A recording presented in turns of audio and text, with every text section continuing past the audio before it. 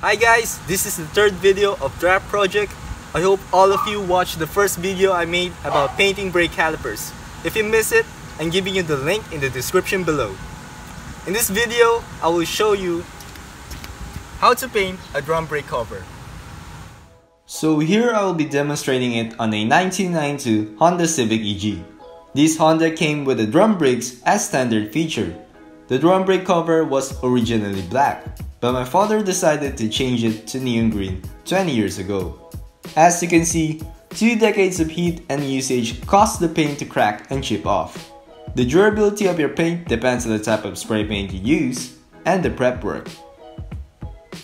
Here are the tools that you're gonna need: a newspaper or anything that can cover an area, a 100 grit sandpaper, a high temperature spray paint, your choice of color.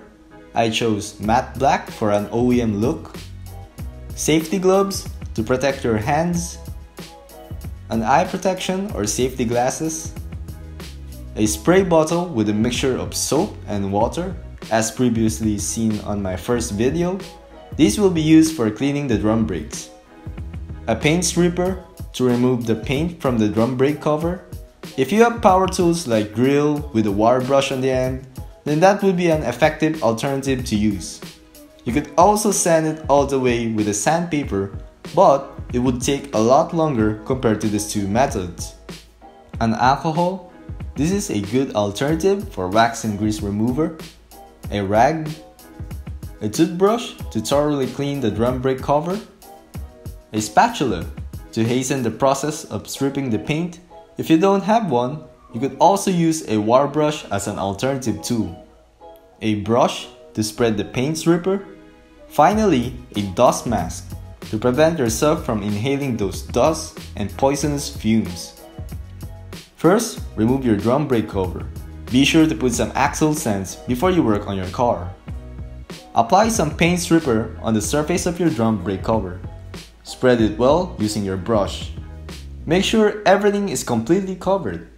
Let the paint stripper do the work.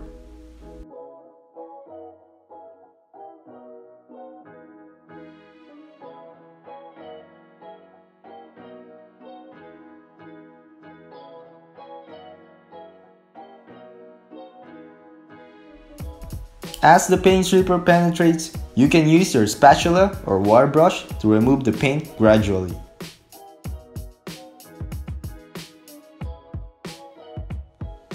Sand the surface smooth and remove some unwanted marks. After the process of removing the paint, it's time to clean the drum brake cover. Use your toothbrush and cleaning solution to clean the drum brake cover.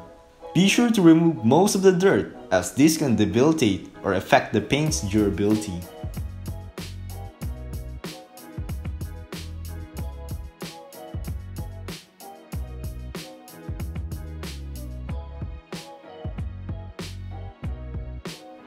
Rinse properly to remove the solution.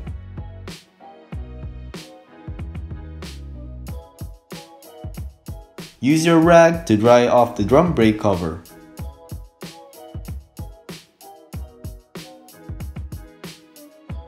Afterwards, make sure to wipe it off with an alcohol to remove any leftover dirt and grease. This would be your final process of cleaning before you start painting. Once the drum brake cover is completely dry, grab your spray paint and apply a light coat.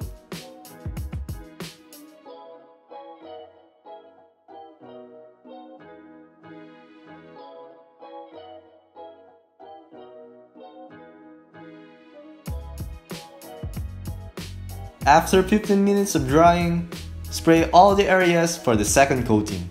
Cover it with a medium coat.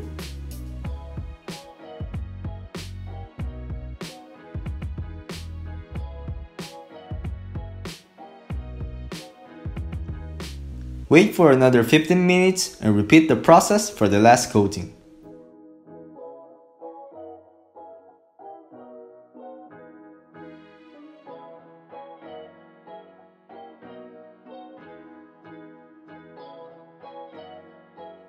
Leave it dry for at least 30 minutes.